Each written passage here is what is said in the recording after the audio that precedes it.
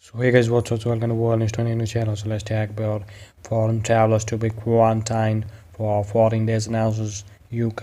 The United Kingdom government announced a tough new measures on Friday for international travels coming into the country as the coronavirus pandemic lockdown is gradually eased, including 14-day mandatory quarantines and possible fines for breach. UK Home Secretary Priti Patel, who made the announcement at the Daily Downing Street briefing in London, said the new measures will come into force from June 8 with penalties of up to £1,000 for quarantine breaches enforced from mid-June. We are introducing these new measures now to keep the transmission rate down and prevent a devastating second wave, said Patel.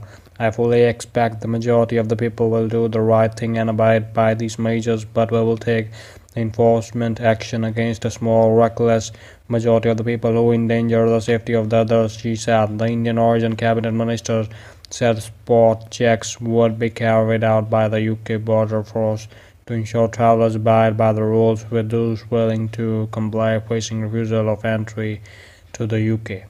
So if you like the channel, so kindly subscribe to it.